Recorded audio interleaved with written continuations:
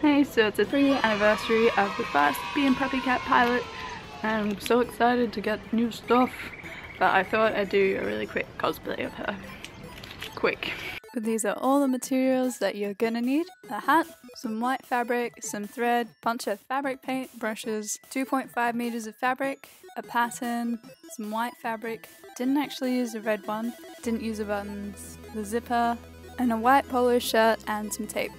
And also some brown fur boots, white thigh socks, white acrylic paint and some newspaper, as well as access to a sewing machine and an iron. Alright, so we're gonna start off with Bee's hat. And I found this on eBay and I thought it would help because we don't have to make little ears. Basically we're just gonna paint the pink on there, brown on the back, remove this, and then using this material we'll make the little bell with wings. Alright. Start off, we're gonna grab some scissors and remove this little thing without damaging the hat too badly. Too easy. Grab your fabric paint, palette, just squeeze some on. And there's a seal. Alright.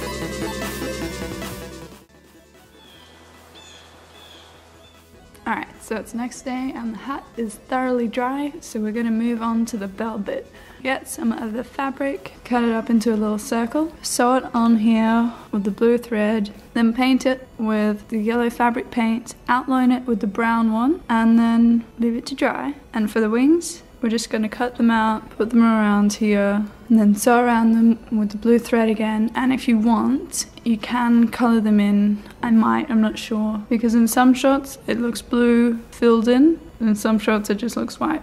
So it's up to you. Yeah, let's get started. Alright, so let's grab the cloth, cut it up into a little circle. Try and keep in mind you're going to have to draw the wings later, so draw it space, conspicuous space. Now we'll just do the wings. If you want to save time, you can just fold it over in half. Alright, now it's time to sew. You see this little bit here? This is what happens when you try and sew a flat object onto a curved surface. So hopefully we can fix this by just cutting down here. And just push it under, like that. Put this one over the top. Alright, more sewing.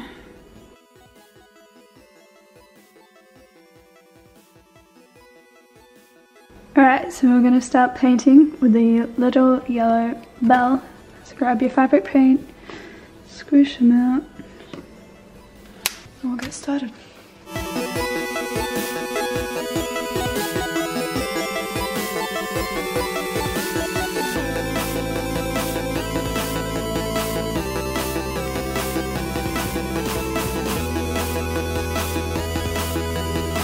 Alright, it's all done. I'll just have to glue that bit down and we should be all good. Cool. Alright, now it's time for the shirt. So basically, this isn't going to be too hard. I'm just going to round the collar here like it is in there. Then I'm going to have 2 yellow lines, one there, one there. Like on here. Then maybe just 1 stripe on each and then 2 on the back as well. Yeah, let's get started. Now when we do the painting, it's a good idea to get some newspaper and put it in between, just so that it doesn't go all the way through. So I'm gonna grab a pencil and draw the lines in. Now I'm gonna tape it off.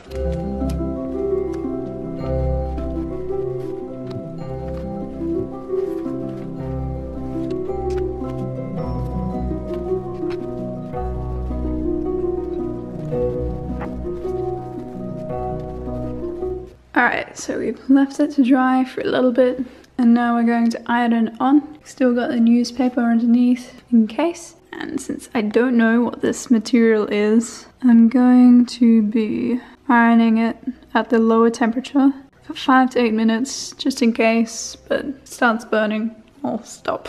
So I've done the ironing for it. Now if you want to do a second coat, it's a good idea to decide before you rip the tape off, but don't worry too much about down here because that's mainly going to be covered by overalls. It's more about up the top. Okay, so the arms are a little trickier. It's harder obviously to paint with and tape things down like that, so what I'm gonna do is stuff it with an old pillow or a bunch of plastic bags or something like that, and then doesn't matter if it gets dirty, and that'll work. Or it should work. We'll see.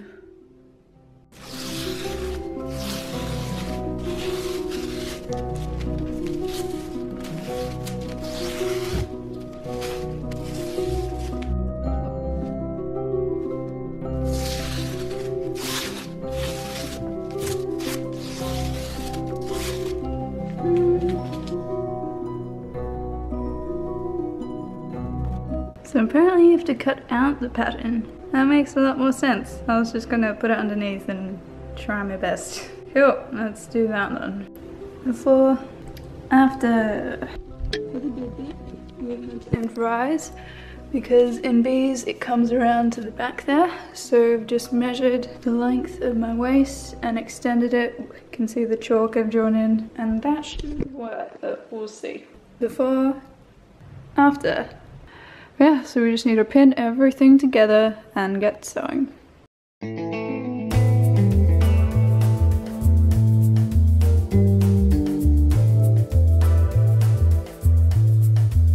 Just some advice when pinning the pockets, make sure to check that your hand will actually fit in it comfortably, just so they're actually functional. Okay, so for the envelope, I've folded the fabric 2 times, once to make the pocket and again to add the top of the envelope. I measured it out to be 23 centimeters across with a margin of 1 centimeter and 13 centimeters down. You can see these pockets are darker, so we're going to use some of the fabric paint to darken it just a bit. Just make sure you water it down and do a tester first. While I've gotten the red paint out, I'm also going to colour the white strips for the end of the shorts.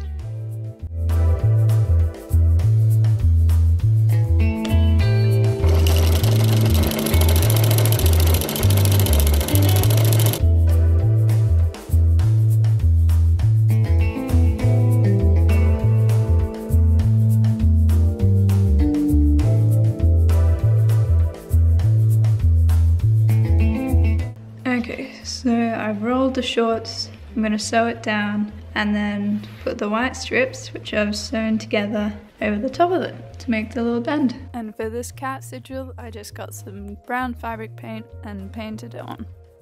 I did actually attempt to make a Bee and Puppycat cosplay a long time ago. As you can see, it was a pretty poor attempt. I think I gave up because of the apron, because of how bad it was. And we're all done. I forgot to mention that this outfit is from the episode Food Farmer, and you should definitely check out the series. It's all free on YouTube and was created by the fantastic Natasha Allegri and was funded through Kickstarter and now has almost $1 million towards it. And I'm so excited for more content!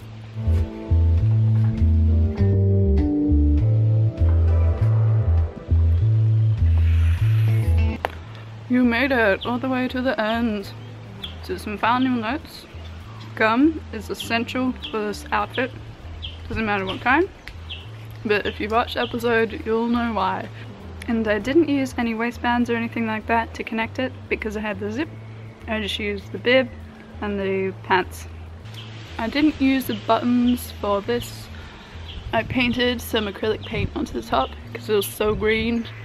So green. And apart from that, everything went really well. If anyone actually makes this cosplay, send me some pictures because it's probably going to be better than mine. We can learn from my mistakes. And there are a lot of mistakes. But yeah, I hope you enjoyed the video and I'll see you next time. Bye!